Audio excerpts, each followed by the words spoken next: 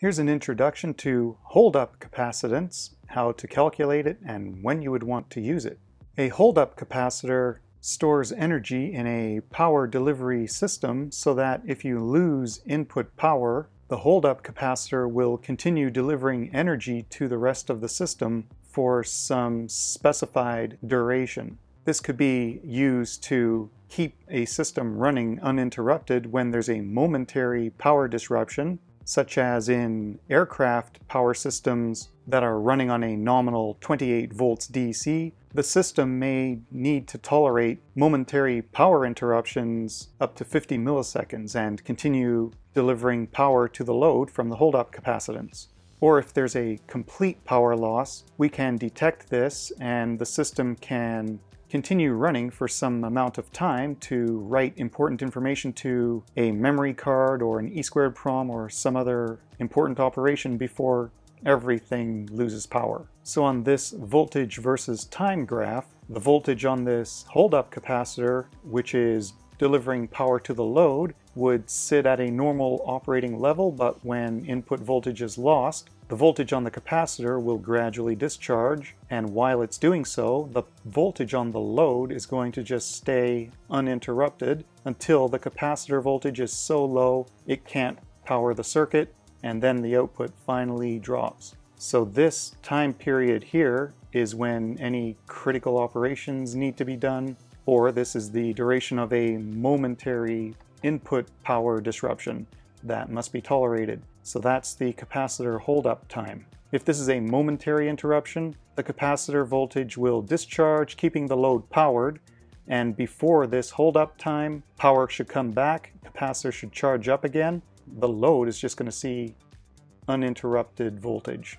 Looking at equations for the energy stored in a capacitor, energy equals capacitance times voltage squared over 2, and energy in electricity terms is power times time.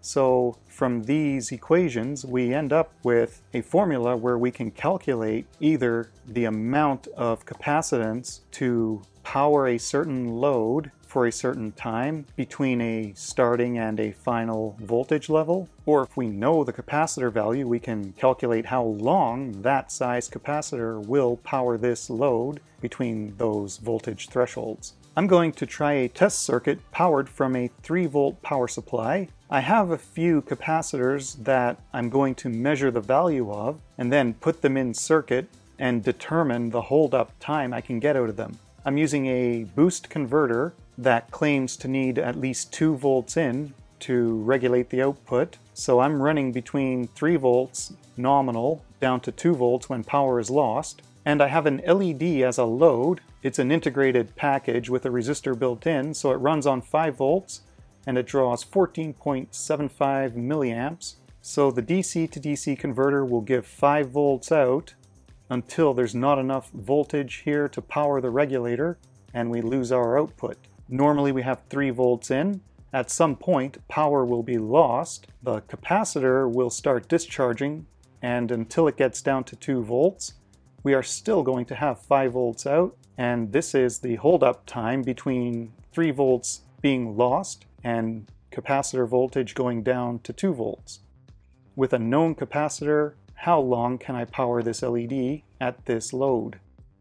This is the main input voltage to the boost converter driving this light. So starting at 3 volts, the output of this boost converter draws 14.77 milliamps to turn on the light. As I lower the input voltage down toward 2 volts, the boost converter's output current stays fixed at 14.77. At 2.5 volts in, the light is still drawing the same 14.78 milliamps. If I lower it all the way down to 2, still drawing 14.77 milliamps on the output of the converter to drive this light. And the voltage on the output of the converter is fixed at 5 volts. So if I bring the input back up to 3, now I'll move the ammeter. I'm going to measure the current on the input to the boost converter. Now the ammeter is showing 28 milliamps at 3 volts in to power this 5 volt light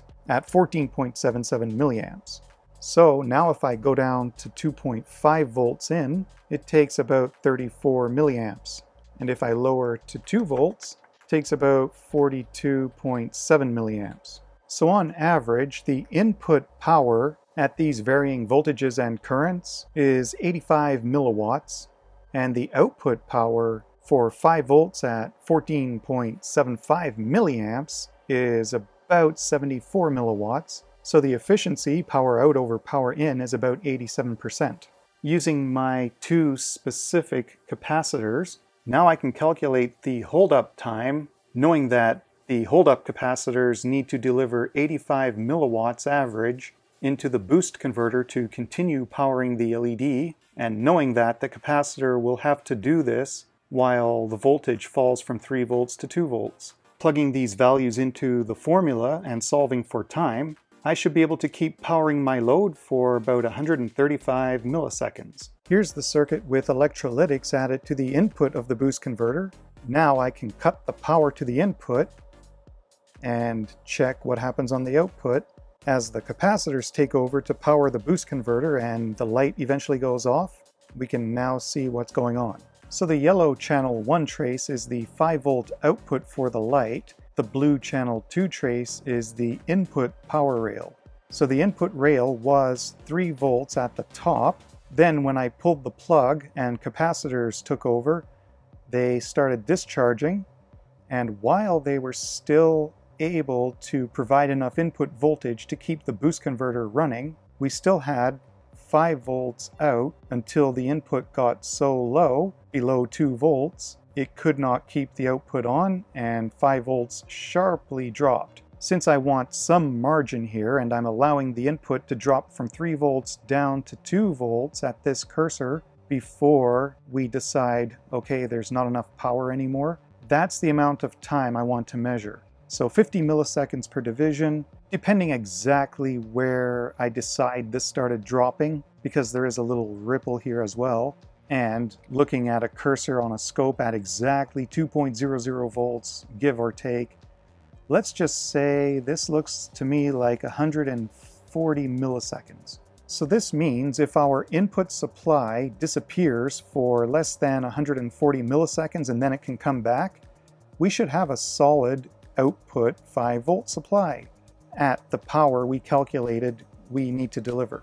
So I'm going to try to quickly remove power and give it back and just observe. So here I momentarily took away input power, and while still driving the output light, I was able to keep 5 volts all the while. And counting the time here, that was cutting it close. That was almost 140 or so milliseconds. So here I took away power a little longer. So somewhere after 140 milliseconds here, the output was no longer held up, dropped out, and when I applied input voltage again, everything resumed. Here I did a couple in a row, so it looks like just around 100 milliseconds twice in a row I dropped out the power, and the output rail is held up. I was just taking out this power jumper, so I can simulate power loss conditions like this.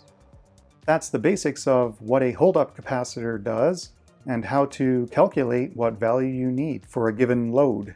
This can be useful even in hobby level projects. I'll be looking at using holdup capacitance in some of my own projects coming up soon.